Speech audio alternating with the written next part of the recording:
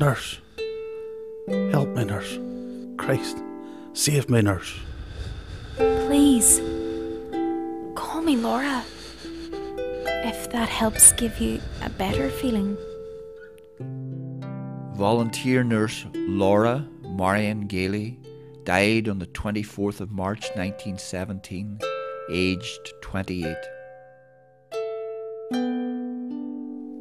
It feels ever so strange to find myself here, back home in Derry.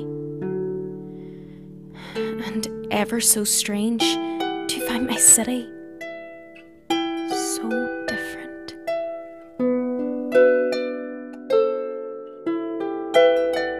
My home is now a place of business. Cambridge, an accountancy firm. Who is here to count our dead? Where is my family? My mother, my sweet sister Jeannie. It's not that I so desperately need to see my name, not that I am so special and must be remembered by the city. I only want to see how my own family remembered me. My father was an elder in Great James's Street. Like him, I am a unionist, and therefore opposed Home Rule. I too signed the Declaration, as did so many of my friends.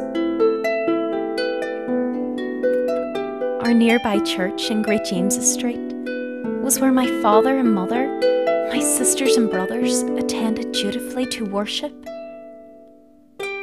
It's now a bazaar, a glassworks, a place of bedlam.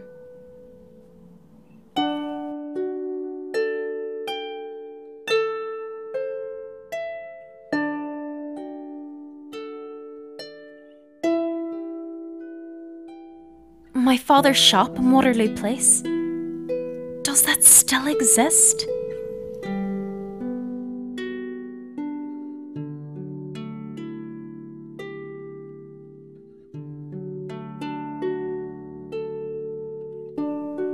What's this?